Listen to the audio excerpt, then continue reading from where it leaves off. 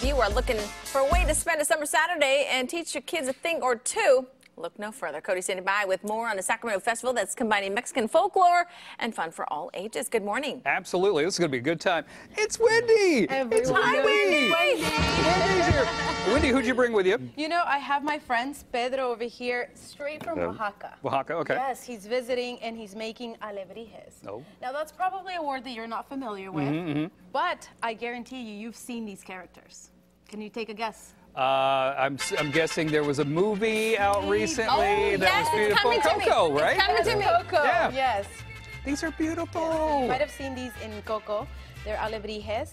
And my friend right over here is going to tell us a little bit more about these characters. They're mystical characters. Yeah, so one of the things we wanted to do is, here in Sacramento, we have a cultural exchange program with Oaxaca City, Oaxaca, Mexico. And this is a region of Mexico that is just very alive with the indigenous art and culture.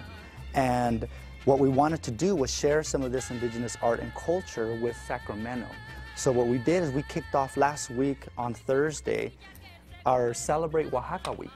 And so every day since last Thursday, we've had an event all throughout the Sacramento region just showcasing the art and doing workshops with the art. Cool. And so on Saturday, finally, we have our great celebration. It's on 1101 R Street, and it's Celebrate OaxaCA in front of Casa de Español. And then there you have a chance to see all of this artwork, the alebrijes, the embroidery work. And as Wendy was mentioning, the alebrijes, these creatures or this craft is indigenous folklore that has kind of almost been lost in the culture of Mexico. And this family, the Mendoza family, is 3 generations of keeping this folklore alive. And Very cool. And this indigenous culture, not just the alebrijes, is all very much alive still. Now, I'm listening to you, but I'm staring at your shirt, man. I'm telling you, I would wear that every day. We have to get one for you. It is gorgeous, man. It's gorgeous. Yes. And you know, the reason we started making these shirts is because most of the women in the Oaxaca region, Frida Kahlo, right? Oh, yeah. The Tehuantepec style of dresses, Lila Downs also.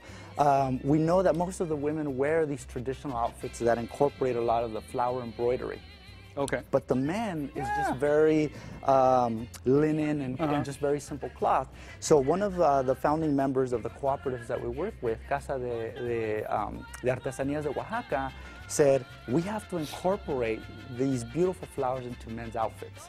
And so we started incorporating these, and so these will be there on Saturday. Come and get yours on Saturday. You know I am. You know me, Wendy. It's going to be a fun event for the whole family. What time does it start? Young at heart, 3 p.m. to 8 p.m. And you're in time to get your tickets at pre-sale price. Oh, okay. So this is good news. Get your tickets today. $8 for adults, $5 for kids. But you can also buy them tomorrow if you didn't get a chance, but it's going to be a little bit more money. But be sure to come out. There's going to be lots of food, which we're going to talk about a little later in the show.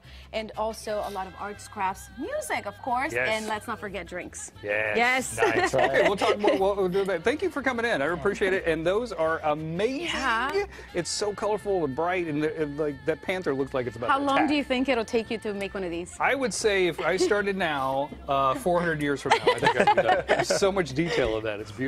All right, we'll talk food coming up at the festival, and then there's lots of parades, too. And you know I love a good parade. We love a good parade. Lisa, back to you. Okay, thanks so much.